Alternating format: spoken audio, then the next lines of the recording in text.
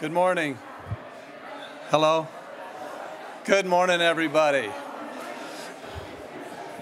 It's time to worship. Good morning. So many familiar faces from downstairs. It's going to be a good morning of worship. Ernie's going to preach the word, and we'll have the worship music. If you're new with us, though, first-time visitor, we welcome you, always welcome you. Glad that you're here. There's visitor cards in the back of the pews or in the chairs. If you would fill one of those out, we'd love to send you more information about the church. There's a box on the door, just to the right of the door as you leave, and you can put that visitor card in there. We won't harass you. We will just reach out to you with a letter. And anything we can do to help, the elders would love to speak to you if you would like that.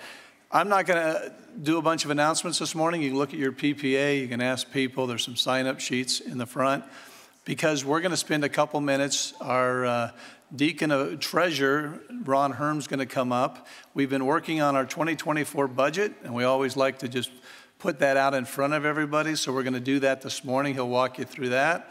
There'll be a few copies of the budget in the foyer. And on January 7th, we will have a members-only meeting.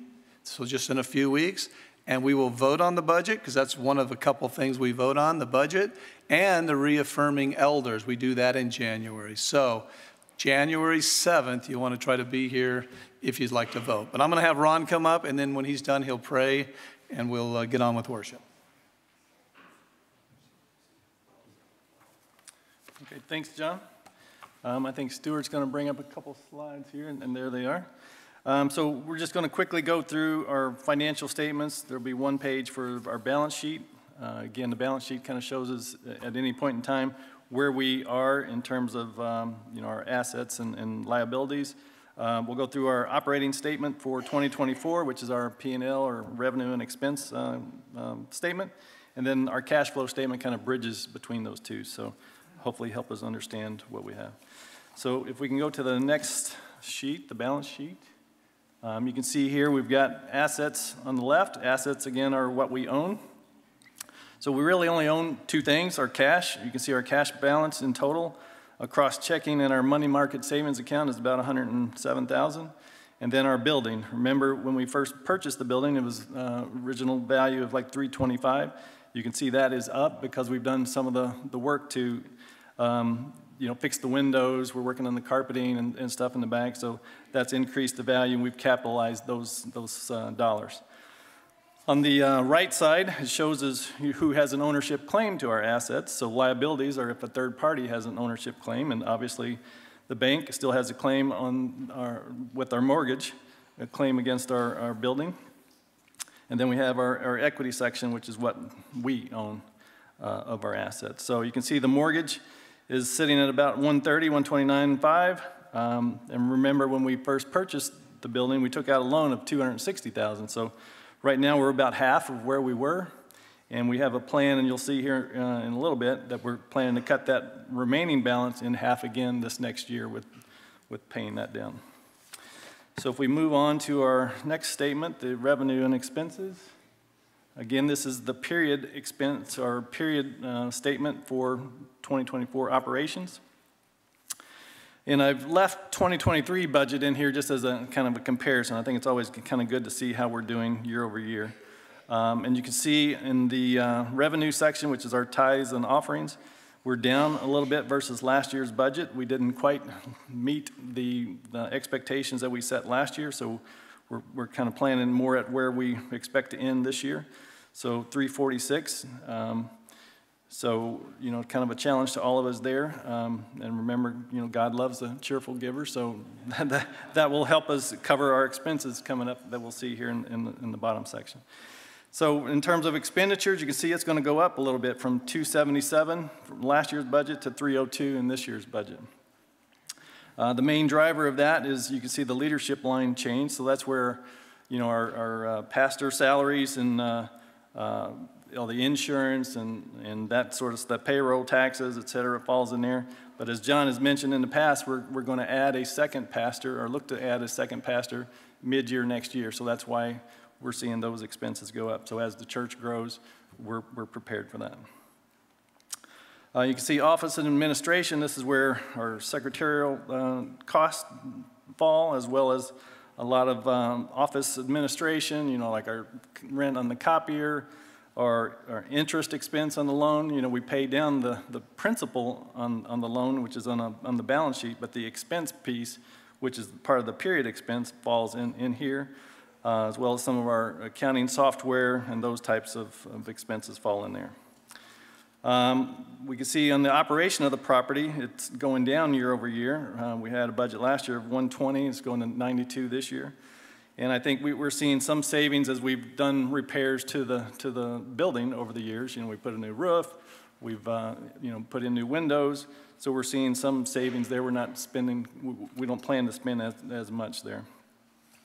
But also in the operations of the building, let me just pull out a little more detail, and if anybody wants to see detail, there'll be a couple copies that we put in the back on the table in the foyer. So in the operations of the building, in addition to the maintenance type expense, that's where our janitorial expenses would fall, all of our utilities, gas, electric, etc., as well as insurance for the building. And then the other two categories are ministry and worship, and the missions and outreach is pretty much flat to last year, but I think missions is pretty self-explanatory, but on the ministry and worship, that's where we have all the things like our ladies' ministries, our church fellowship, our benevolence fund, special events if we bring in speakers or anything like that, our vacation Bible school, and all those expenses fall into that category.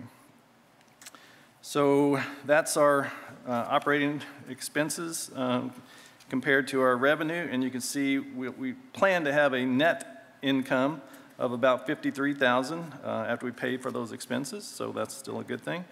And then if we move on to the cash flow statement, this again kind of bridges from our operating financial statement for the year to our balance sheet, which is more cumulative across the years.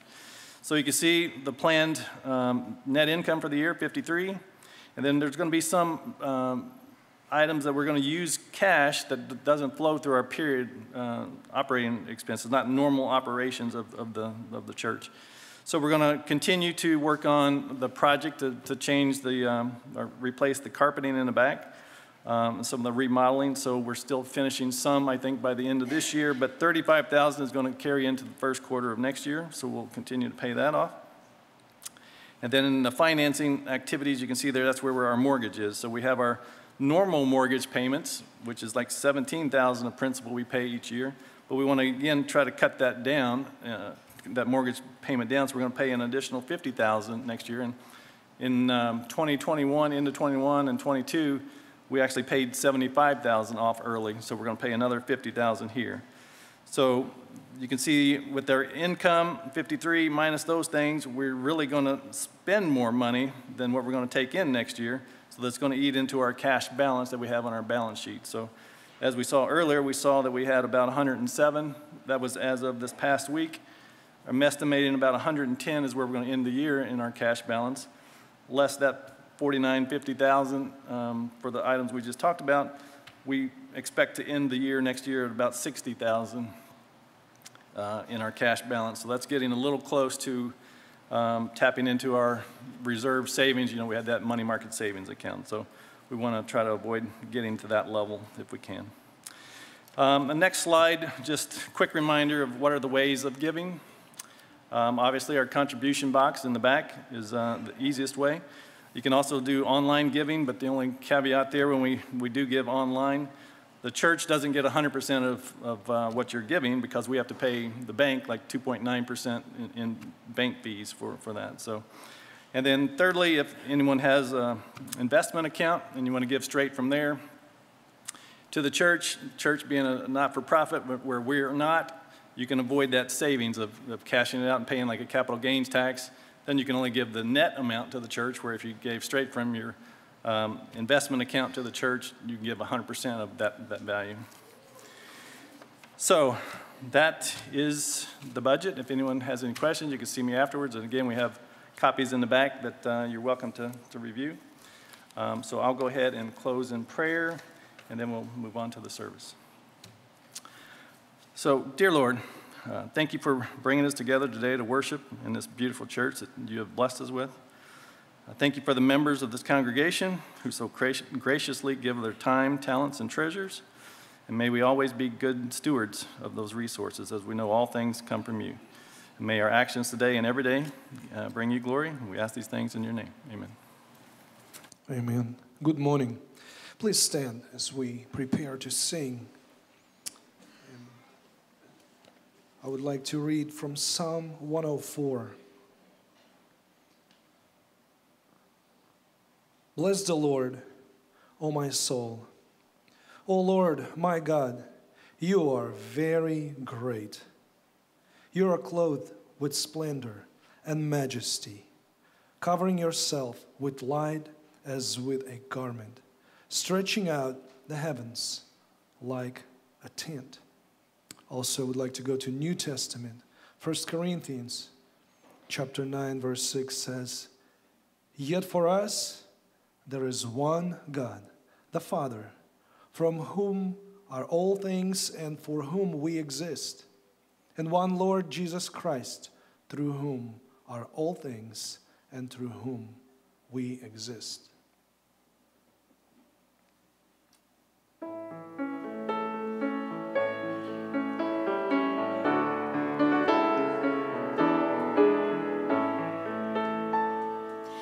Angels from the realms of glory, wing your flight o'er all the earth. Ye who sang creation's story, now proclaim the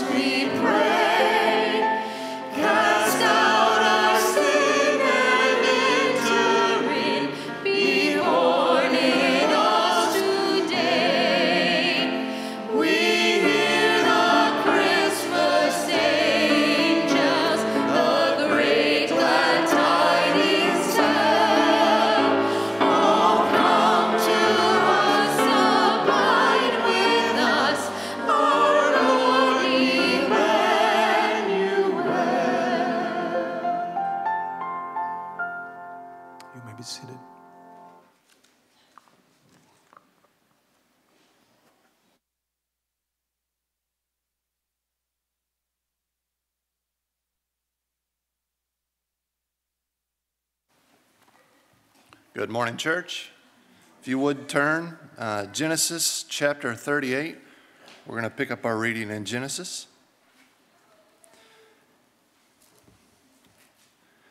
It happened at that time that Judah went down from his brothers and turned aside to a certain Adulamite, whose name was Hira. There Judah saw the daughter of a certain Canaanite, whose name was Shua.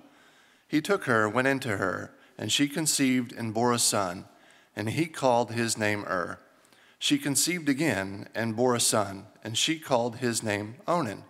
Yet again she bore a son, and she called his name Shelah. Judah was in Kizeb when she bore him. And Judah took a wife for his firstborn, and her name was Tamar. But Judah's firstborn, was wicked in the sight of the Lord, and the Lord put him to death. Then Judah said to Onan, Go into your brother's wife and perform the duty of a brother-in-law to her, and rise up offspring for your brother. But Onan knew that the offspring would not be his.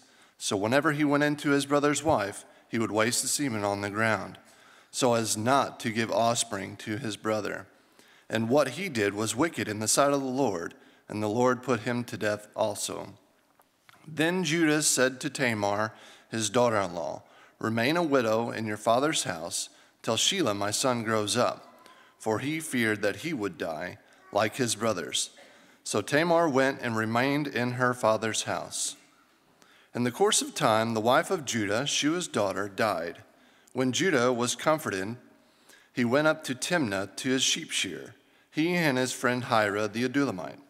And when Tamar was told, Your father-in-law is going up to Timnah to shear his sheep, she took off her widow's garments and covered herself with a veil, wrapping herself up, and sat at the entrance of Enaim, which is on the road to Timnah. For she saw that Shelah was grown up, and she had not been given to him in marriage. Then Judah saw her and thought she was a prostitute, for she had covered her face. He turned to her at the roadside and said, Come, let me come in to you, for he did not know she was his daughter-in-law. She said, What will you give me that you may come in to me? He answered, I will send you a young goat from the flock. And she said, If you give me a pledge until you send it. He said, What pledge shall I give you? She replied, Your signet and your cord and your staff that is in your hand. So he gave them to her and went into her, and she conceived by him. Then she arose and went away, and taking off her veil, she put on the garments of her widowhood. Then Judah sent the young goat by his friend the Adulamite to take back the pledge from the woman's hand. He did not find her, and he asked the men of the place, Where is the cult prostitute who was at Enaim at the roadside? And they said, No cult prostitute has been here. So he returned to Judah and said, I have not found her. Also the men of the place said, No cult prostitute has been here. And Judah replied, Let her keep the things as her own, or we shall be laughed at. You see, I sent this young goat, and you did not find her. About 3 months later, Judah was told, Tamar, your daughter-in-law, has been immoral. Moreover, she is pregnant by immorality. And Judah said, Bring her out and let her be burned. As she was being brought out, she sent word to her father-in-law, By the man to whom these belong, I am pregnant. And she said, Please identify whose these are, the signet and the cord and the staff. Then Judah identified them and said, She is more righteous than I, since I did not give her my son Shelah. And he did not know her again. When the time of her labor came, there were twins in her womb. And when she was in labor, one put out a hand, and the midwife took and tied a scarlet thread on his hand, saying, This one came out first. But as he drew back his hand, behold, his brother came out. And she said, What a breach you have made for yourself. Therefore his name was called Perez. Afterward his brother came out with the scarlet thread on his hand, and his name was called Zerah. Let's pray. Lord, we thank you for your word. Lord, thank you for this church. Lord, I pray for the remainder of this service that it would be pleasing to you, And Lord, we just pray for Ernie as he's prepared the message for us. Lord, I just pray it would penetrate our hearts, work in our hearts so we may go out in this world and shine the light of Christ. And it's in his name we pray. Amen. Amen. Please stand.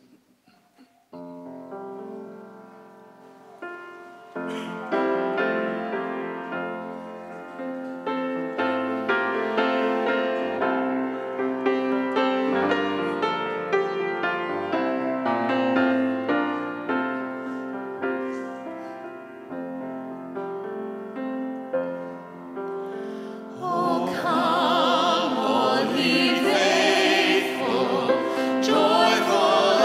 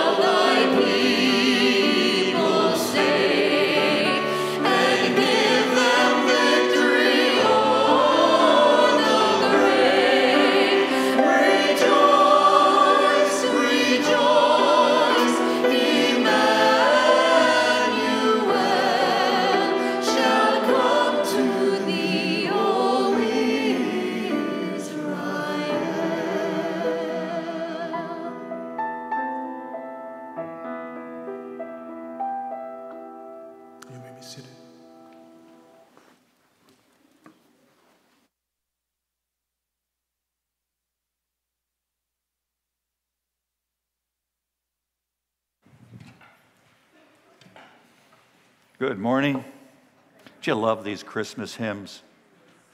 Wow. Too bad this isn't a Christmas message this morning. But next week, pray for me. I'm preparing this message. I'm entitling it, A World Without Christmas. I don't know what I'm going to say yet. If you have any ideas, text me.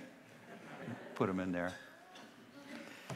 Amen. Let's pray together. Dear Lord, we thank you for these great songs. We thank you for the great plan of God from Genesis 1 all the way through Revelation 22. But in the middle of it, you sending your son to die, to be born of a virgin girl, young lady, to grow and to live and perform all kinds of good deeds for people, healing, and then dying in our place, paying the penalty we deserve to pay. We praise you for this. Thank you. You're a great and awesome God, Lord, infinite, eternal, and unchanging in all that you are. We praise you for our people here. We thank you for all the folks that are here. Thank you for the great ladies' tea yesterday. What a blessing to see all these ladies down there. And we pray that you'll be with those who are sick right now. We have a number that are sick, and we pray that for quick healing. Pray particularly for Cinda. Thank you that she's doing so much better than she was. And we pray that she'll continue to recover. Pray for others that are not doing so well. We pray for healing and encouragement. Bless our church, bless our city, bless our country. Help us as a people to turn to you in our time of need. We commit our time now to you. In your name I pray. Amen. All right. We're in Romans chapter 12. This is the last Sunday morning. We're going to turn to Romans chapter 12, at least from this pulpit. We've been here for a number of weeks, I realize. But it's great stuff. Jesus assured us that in the world we will have trouble. But he said, take courage, because I have overcome the world. John 16:33. Sometimes the evil of this world can be beastly, monstrous, especially when tyrants rule and Christians are declared the enemy of the state. One church historian said that in the Roman Empire, with the persecutions of the Roman Empire, 1/3 of all Christians were killed. That would be about 2 million by the Roman Empire. Our own nation is coming close to the place of declaring Christians domestic terrorists, enemies of the state, because we believe something outside of ourselves. We believe in God, in the Scriptures, and we want to live that out. But that means that we face some evil.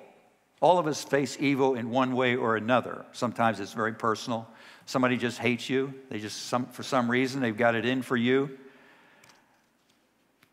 How do you respond to evil? That's the question I have here this morning. Do you overcome evil with good? Here's a story of one man who did. The first martyr described outside of Acts, Luke's Acts, was Polycarp. He was the beloved teacher in Smyrna in Asia Minor. And they went to arrest him, to bring him before the proconsul. They were going to burn him at the stake unless he relented and repented of his Christianity. So the officers came to his house. This was around AD 155. He was born AD 69, so he was born before all the apostles had died out. But the officers came to his house where he was staying to arrest him. So he asked them, may I have some time to pray? They agreed to that. And so he had the officers he had a meal prepared for these officers, and they ate a nice meal while Polycarp was upstairs praying, and he prayed for 2 hours.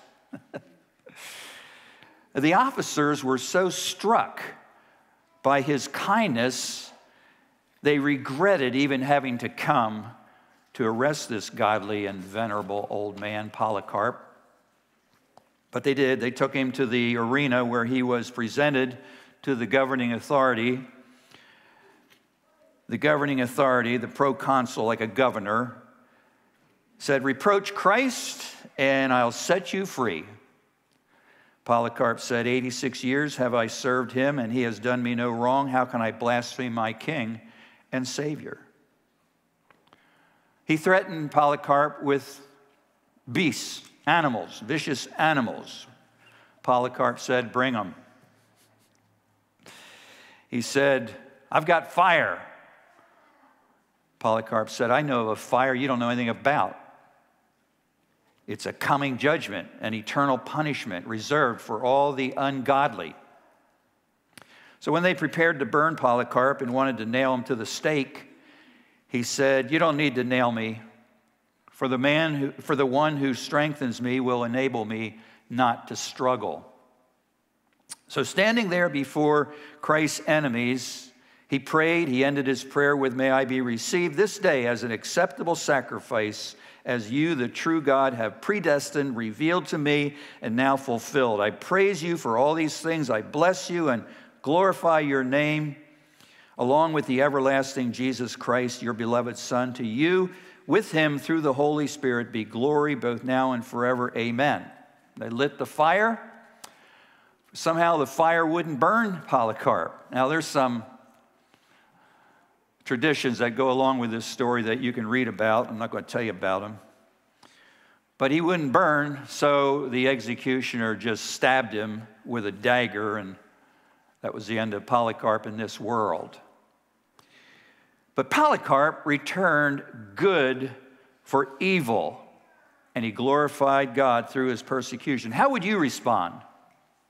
Would you have fed the officers?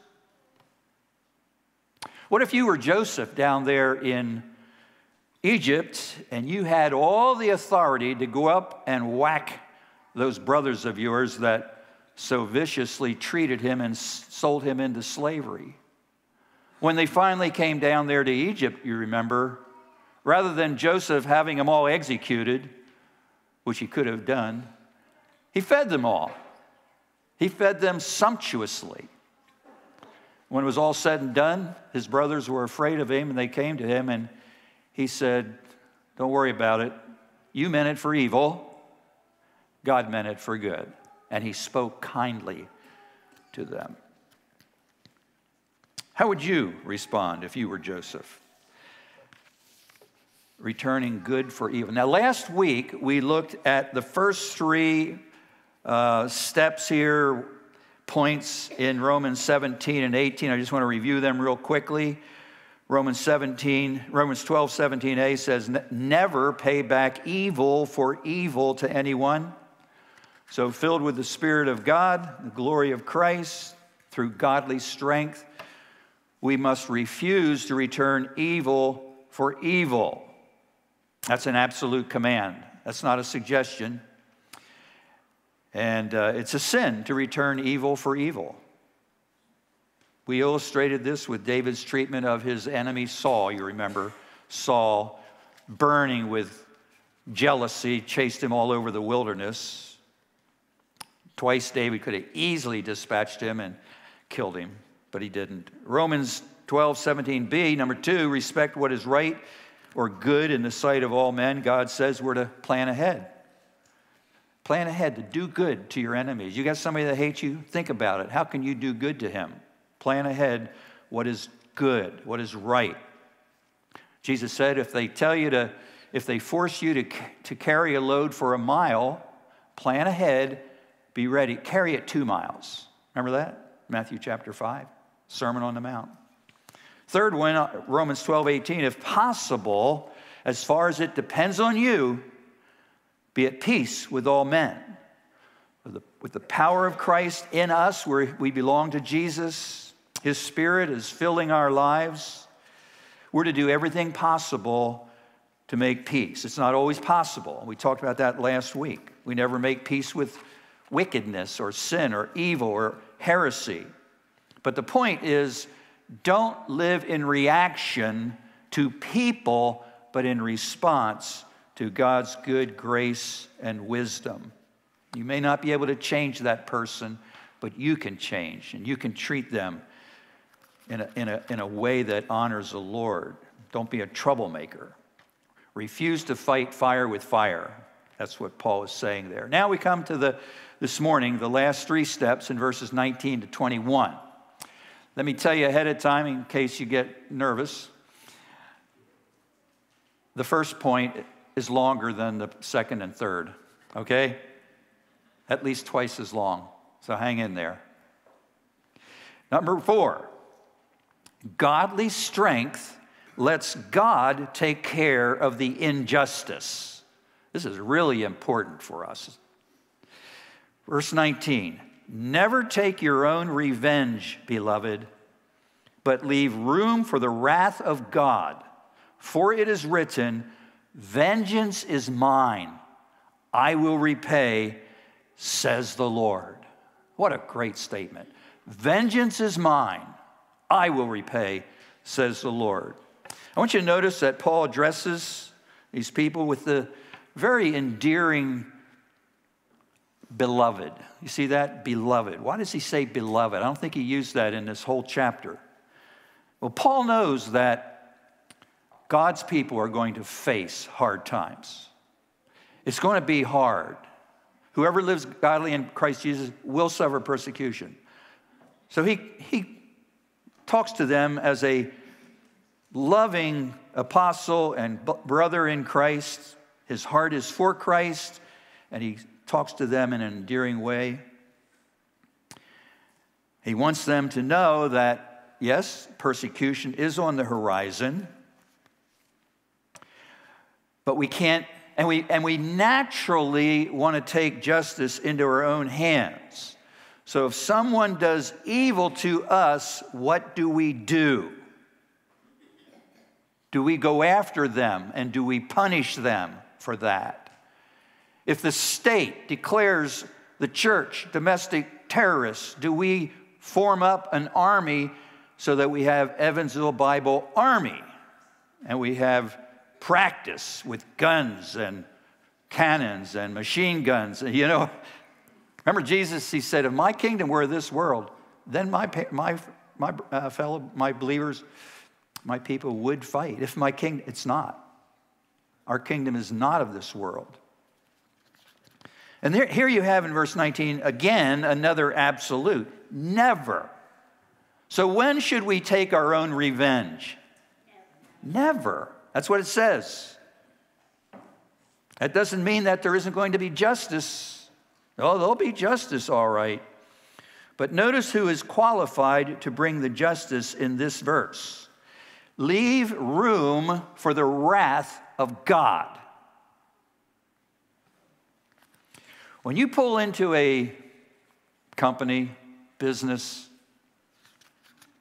there's one space with this sign, reserved for the president. Okay? Don't park there.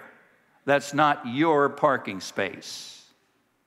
Well, there's one sign reserved for God Almighty, and that's wrath. Don't park there. That's what J. Adams illustrates it like. Bringing wrath is God's business. He has the right and he has the authority, the power to bring perfect vengeance, perfect justice. We don't. So stay out of God's parking space. Paul is quoting there Deuteronomy 32:35. Listen to this. I don't think we have it on the screen. Vengeance is mine and retribution. That's pay. I will repay. Vengeance is mine and retribution. In due time, the whole point here is, do people get away with anything? Do they get away with murder? Does Hitler get away with it? No. there will be justice served. That's just not your business to serve that justice. So this verse 32, 35, vengeance is mine and retribution. In due time their foot will slip. For the day of their calamity is near, and the impending things are hastening upon them. That's an awesome verse. Vengeance, and God hasn't changed. He is the same God today as he was back there in Deuteronomy. When it seems the wicked are getting away with murder, notice, in due time their foot will slip. Just want to let you know, that is the basis of Jonathan Edwards' sermon, Sinners in the Hands of an Angry God. In due time, their foot will slip. The day of their calamity is coming. But for God's people, you and me, we know that God will bring justice on all evil. He either already brought it at the cross when Christ paid for our evil. He brought good in place of our evil. Propitiation. He satisfied the wrath of God on that cross. And we know he's going to bring eternal punishment on all those who refuse to repent and receive his Son. But here in this text, Paul's point, as much as we would like to wreak wrath on our enemies, that's God's business. God isn't talking about our responsibility to defend ourselves now. We mentioned last week, you remember this. Be careful. God's not a mamby-pamby God. And he has certain authority structures. I'm going to share these with you in just a moment. But do remember, God's not talking about not defending ourselves or our family. The Second Amendment, what a wonderful amendment that is for America. The right to bear arms because of the tendency of tyrants to want to take total power. So we have the right to bear arms, and we have a right to defend ourselves. You know, I've got a pistol beside my bed, so don't you dare try coming in. It's right there. The problem with me is, though, I'd be like Barney Fife. You know, I'd probably hit everything but the bad guy. But if someone rips you off, don't go slicing their tires. Report them to the authorities. So that guy, you may have read the news this week down in very Center City, Philadelphia, Macy's there. This dude comes in and tries to steal some stuff, and the security people catch him and get the stuff back. They should have called the police, and the police should have arrested the guy immediately. Instead, they let the guy go. Well, their security, the guy comes back with a knife and kills one of them. Sad story. Think with me here a little bit. How does God execute his justice? He uses ordained authorities. I'm kind of going to a excursus, addendum here. How does he execute his justice? Number one, through the family. When children do evil, guess who's responsible to take justice? Dad. Kids, you can't say, vengeance is mine, saith the Lord, you can't touch me. Oh, no. God ordained that dads and moms take care of justice. If the school system wants to make transgender or other sexually perverted material available to your children, you're responsible to protect your child. So there's that sense of authority. A father. One day I was working with my dad in our market business down in Center City, Philly, and I went to this lady. I don't know, she got up on the wrong side of the bed that morning. I went up to her and said what we always say, "May I help you?" I was just young. She said, "Well, you can just go you know where." What? So I told my dad. She just said, he comes up to her and he says, if anybody's going to go, you know where you are now. How can we help you? And you know, my view of my dad just shot up, man. I'm telling you, you do it, man. Good for you. Go. There's authority. There's authority in the family, even in business. A Christian employer has the authority to fire somebody's not doing the job. There's justice involved there. There's the church. When a professing Christian persists in evil and sin, the church is responsible to discipline the person. Matthew 18, it's called church discipline.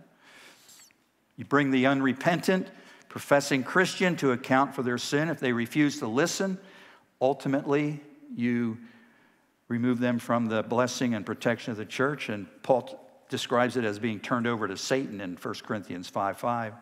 And of course, there's the government. The government is God's main instrument of inflicting his wrath today. We're going to see this in January, because we're not getting to Romans 13 until January. But God is able to execute his wrath personally. Even in Romans chapter 1, he is executing his wrath right now. The wrath of God abides on all ungodliness and unrighteousness of men. He turns people over to their own persistent and perverted sins. And you see God's wrath. We saw it even this morning. God, in the reading that brother, what's his name? Phil. Thank you, Phil. He read it this morning. You know, God struck down those two boys. I believe it was two of them. That's God's wrath execute. God struck down Herod in Acts chapter 13, because or 12, I believe it is. He was praised, the voice of a God and not a man. And he took that glory, and God sent an angel and struck him with worms. And God can strike down people whenever he wants to. That's his prerogative. Vengeance is mine, I will repay, saith the Lord. This is the whole purpose of government, to restrain evil and encourage good. It's a travesty when governing authorities allow thieves and pillagers and murderers go free. But the church is not called to form a standing army. Now, this takes me to our War of Independence. Should we join the resistance to the governing authorities when there's a whole movement to overthrow the current government? Would you have joined in the War of Independence? There were some pacifists who didn't join, but there were others who absolutely joined. How do you know the difference? I don't know. Pray about it.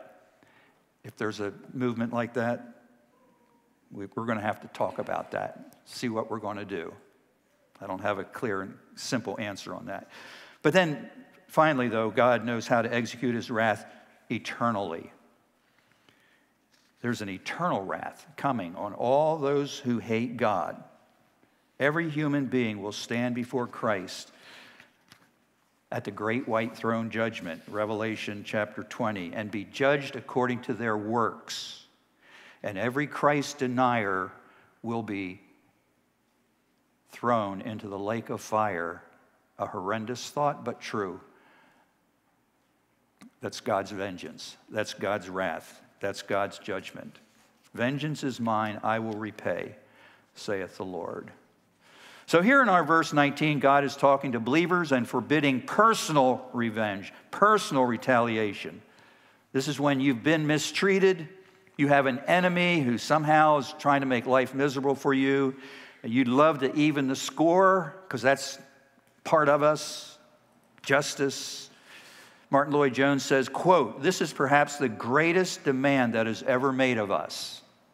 It's true. You just want to get even. I can't let him get away with that. You want to pay the guy back on the spot. One more story from David. One day, David sent 10 of his men to ask a wealthy farmer for some provisions for David's little army that he had there. Nabal, the man, the wealthy farmer, landowner, refused and scorned David's men. David flew into a fearful case of ancient road rage, I guess you could call it. He strapped on his weapons. He got his men together, and they headed out, not only to take out this fool, Nabal. That's what his name means, fool. Never name your child Nabal. I bet you don't even know of a Nabal. No one, does anyone know of a Nabal? That would be not good. Don't do that. Nabal, the fool. David's coming, man. He is riding his high horse. He's got the guys with him. He's going to take out Nabal and his whole household. Well, one of David's men went up there and talked to Abigail. Remember Abigail? Very beautiful and wise lady, the wife of Nabal. Why did she marry him? I don't know. David, Abigail said, don't take your own revenge. You'll be sorry. So David wisely listened to her. Within 10 days, guess who was dead? Nabal, dead of a heart attack. God knows how to take care of our enemies. If David would have taken him out, that would have been a mark against David. Charles Bridges, his book on Proverbs, he said, no man ever conquered his enemy's heart by revenge. Good to remember that. Number two, that was my long point. Number two, godly strength finds ways to meet the needs of your enemies. This is just amazing. But if your enemy is hungry, so don't take your own revenge. That's God's business. That's his parking space. Just let God handle that. But there's something you can do and you should do. If your enemy is hungry, feed him. And if he is thirsty, give him a drink. For in so doing, you will heap burning coals on his head. Wow, what an interesting verse. So you haven't returned evil for evil. You've planned ahead on how to respond to evil. You've done all you can do righteously to bring about peace. You've let God deal with the situation, the injustice of it. Now what? What do you do now? You don't stop there. It's not just negative. It's not just don't return evil for evil. There's something positive here. What do? Is he hungry? Feed him. Is he thirsty? Give him a drink. That's what God says. You look for ways to bless this person. What would be a great gesture to that person that for some reason they've got it in for you? Buy him a gift card. You know, I don't think my neighbor was angry at me, but I accidentally put my shovel in the ground behind our house there and cut right through his cable, internet service, cable service. That's not a good idea right there. What did we do? Gave him a gift card, sent him a gift card. Do whatever you can to feed him or give him a drink. Maybe, here's a good idea. Listen carefully. This is very technical. Give him a plate of Republican cookies, especially if he's a Democrat. Have you ever had Republican cookies? Has anybody ever heard of Republican cookies? Well, I'm here to tell you that we have a plate of Republican cookies or a container of Republican cookies in our freezer, and I'm enjoying them. They are delicious. Say, what are they? Well, ask, when Tom Simpson gets back, he's not feeling well, ask him, what are Republican cookies? Because he's the one that told us about them. So you give this guy a plate of Republican cookie, not just one, you give him a plate of it. And then the verse here says, in so doing, you will heap burning coals on his head. Heap, see that word heap? That means you don't just hear. You know, you're in McDonald's and some guy's feeling bad or something. He's a miserable dude and he says something nasty to you. You don't just go, hey, fella, have a fry, have a French fry. That's not heaping. What you want to do is you want to, hey, man, I'm sorry. Did I do something? If I did, I'm sorry. Here, have a Big Mac and a chocolate shake, not just one French fry. You heap. So it makes a statement. Did you all get that? This is exciting. This is in Proverbs 25, 21, and 22. If your enemy is hungry, give him food to eat. That's what it says.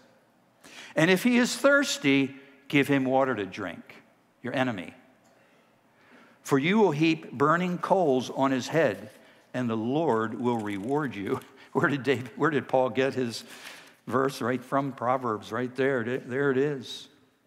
You say, what does that mean, heaping burning coals on his head? Well, Jay Adams has a book, How to Overcome Evil. It's a little booklet. It's very good. And his idea is, in the old days when they were defending their walled city, they would heat up coals up above. You know that they heated up oil too. They used oil. But when the enemy was trying to breach the walls of your city, you would dump these burning coals on his head and you would neutralize him and he would go back down. You'd conquer him. It could mean that. It could be that. Or it could be coming from an Egyptian tradition of a guilty person carrying coals on his head as a symbol of shame and reproach. Either way, the idea is to overwhelm your enemy so much so that he thinks, oh my goodness, how stupid I was, how ignorant I was to say that to that person. And you reduce him, you bring him to kindness. You bring him to maybe repentance, who knows? God may use your acts of kindness to bring conviction of sin to his heart. He may bow his knee to Christ in repentance. But that's God's business, of course. Our business is to obey God. There is a story, I believe it's a true story, of an army officer who scorned a private who would pray outside of his tent. He would pray, and this army officer one day came in with muddy shoes. He went over there where the private was praying and he whacked him on the side of his head. The private went right on praying. The next morning, this is supposed to be a true story. The next morning, the officer found his muddy shoes all cleaned and polished. That's returning good for evil, right? And the story is that the guy said, that's how I became a Christian, by that private's act of kindness to me. So God may use your coals to that person in your life that seems to have it in for you to reduce his heart, to bring conviction of sin to his heart. Lastly, godly strength determines to be an overcomer in the name of Christ, an overcomer. Do not, verse 21, do not be overcome by evil, but overcome evil with good. It's not just don't return evil for evil, but it's don't be overcome by evil, but overcome evil with good. This is brilliant. Paul is brilliant here. Under the inspiration of the Spirit of God, he knows exactly how to end his argument, and he does it with this simple little verse. Powerful. He is calling us to be conquerors of evil, not victims of evil. We belong to Christ. He is the overcomer. The word overcome is the Greek word nikao, Nike. You've all heard the word Nike, overcomer. Every time you see the Nike swoosh on a sweatshirt or sneakers or hat, remember that message, that's a symbol, a message that you and I as Christians are overcomers. We overcome evil with good. We're not victims. We have the power of Christ within us. I think that's what Christmas is all about. God overcoming evil with good, with Christ paying that penalty. He conquered evil for us. He defeated death and the devil. Evil may seem to carry the day for a short time. It is right now. But if it's personal, like with Polycarp, what happened to Polycarp? When that guy finally stabbed him and he finally did die, what happened to him? We got to remember this, the eternal view, eternal perspective. He went into the Lord's presence. I'm not looking forward to that kind of persecution, but I got to remember, if it comes down to death, we get to go to be with Jesus. We got to remember that. We're overcomers. We're not victims. In Christ, we've overcome. So what is God's will? Not just to hold off evil, but to overcome evil with good. And behind every command of Christ, he includes his power to obey. So, figure out the needs of your enemy and overwhelm him or her with the love of Christ. Concretely, a letter of understanding and assurance of your love for them, maybe. I just got some examples here. A plate of his favorite kind of cookies. Maybe he doesn't like Republican cookies once he finds out what they are, whatever they are. Take him to lunch. Pray for her, if it's a lady. Could be a lady. Her and her family. Express appreciation for their diligent work. Conquer evil with good. That's the whole idea here. Don't be a victim to your circumstances. John mentioned this morning. We don't just react to our circumstances. We respond in the power of God like Christ did. And really, only people with Christ's power in our lives can we live this like this. I mean, you're not going to live like this if you don't belong to Christ. While Paul is sitting in prison in Rome, he wrote the book of Philippians, and it's a book of joy. It's a book of joy. He's not a victim. He's a prisoner, but he's not a victim. He's the hero, not Nero. And he writes Philippians, rejoice in the Lord always. And again, I say rejoice. And he adds this really great verse. As a prisoner, I can do all things through Christ who strengthens me. Now that applies to everything in our lives, but it especially applies, how do we respond to evil? How do we handle it? Are we able to say, instead of getting angry, mad, telling them, giving them a piece of your mind you couldn't afford to lose, return good for evil? Let's pray. Father, we thank you for the Word of God. This material is especially pertinent when we are feeling the heat of evil, when we are feeling the pain of evil. Lord, there well may have here people whose own family says mean things, says ugly things. That would be evil. It's wrong. Help us, Lord, all of us, to respond like Christ did. Father, forgive them. They don't know what they're doing. They need to be saved. Use our good things, our good deeds, our good responses to work in their hearts to bring about conviction.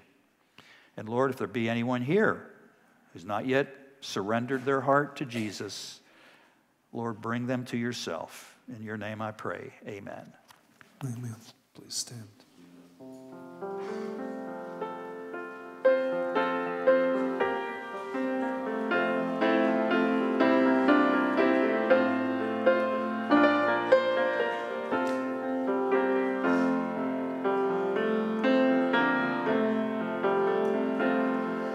Come, the long expected Jesus, born to set thy people free.